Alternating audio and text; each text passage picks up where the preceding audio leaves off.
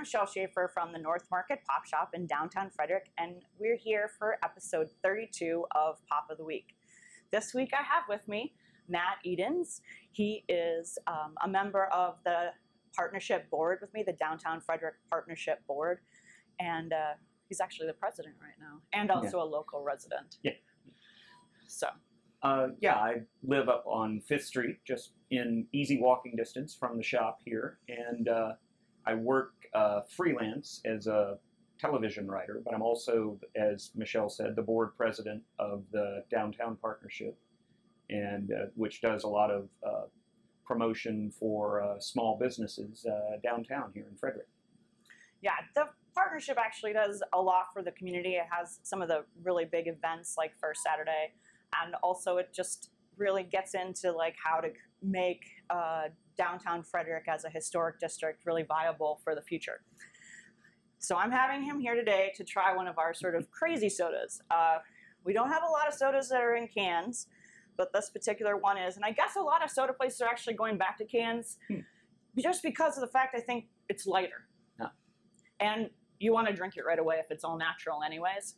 So, I mean, even now there's wine in cans, which is surprising and sad. But anyway, so this is one of my favorite sodas in the shop. It's called Cawston Pressed Rhubarb. So it's blended with apples. So this is from the UK, and it actually started about 30 years ago where they just did a lot of pressing of fruit, and then they thought, well, why not? Let's add some bubbles. So this particular one is a rhubarb. They like to use rhubarb. They have a ginger, an apple, an elderflower, and lemon, which is really good. So we're gonna give this one a try. Have him see if he thinks that it's good also.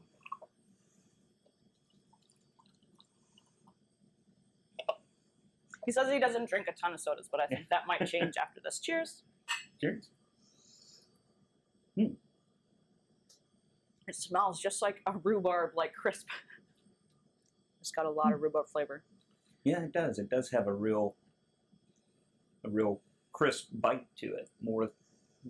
Doesn't have a lot of added sugar to it, so this is an all natural. It's really exactly what is in here, which is the apple and the rhubarb.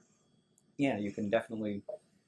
The apple is but there is definitely that hint of rhubarb, and it's got a real nice, crisp, light taste to it. I think it also makes for a really good mixer too. I think that would be. Yeah, that would. Because it's nice and fresh and not overly sweet, so it would be a great flavor. All right, so this is our Pop of the Week, the Cawston Pressed Rhubarb Soda.